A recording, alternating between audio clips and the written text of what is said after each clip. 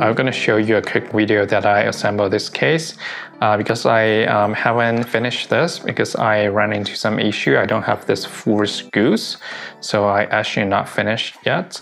But anyway, I'm gonna show you the video and I'm gonna buy the screws and I'm gonna start using this.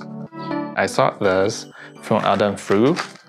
I think it's pretty good, and I called my friend to 3D print one for me. And my friend gave this in a bag, which is a plus, by the way. Thanks to my friend Siqi. I know he was gonna watch my video, so I'm gonna thank him here.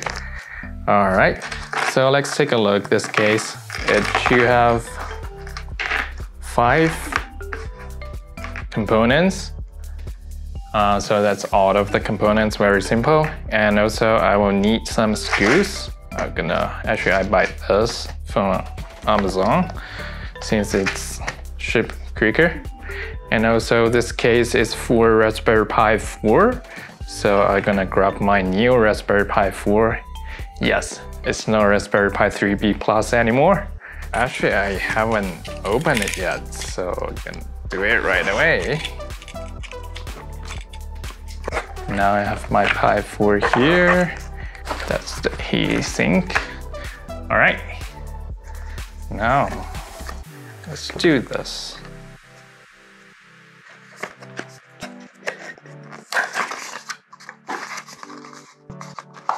Ooh,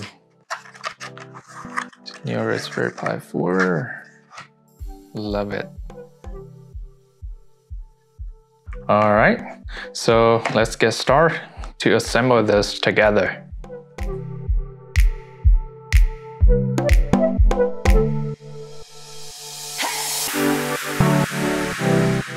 If you're trying to assemble this by yourself, make sure you assemble this step first before you put the Raspberry Pi 4 and the high quality camera on. Otherwise, you are not able to get this on. All right, this part looks good. And next step is to get this high quality camera module on. And then get the Raspberry Pi 4 on.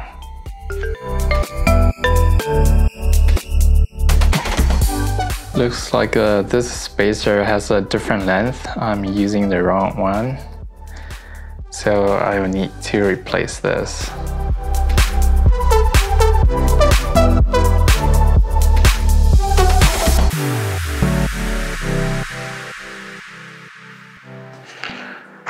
Alright, I'm trying to find out which spacer is most fit in this case. Those 4 spacers should be the most fit, and they are 12mm length. So we're gonna use them to hold the high quality camera.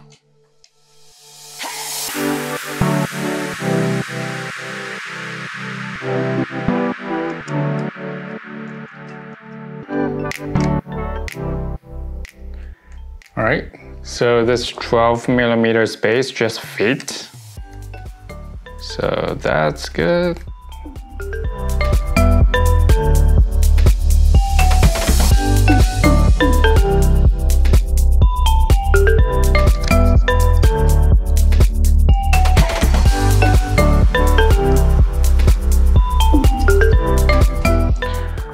All right, so the camera module is on.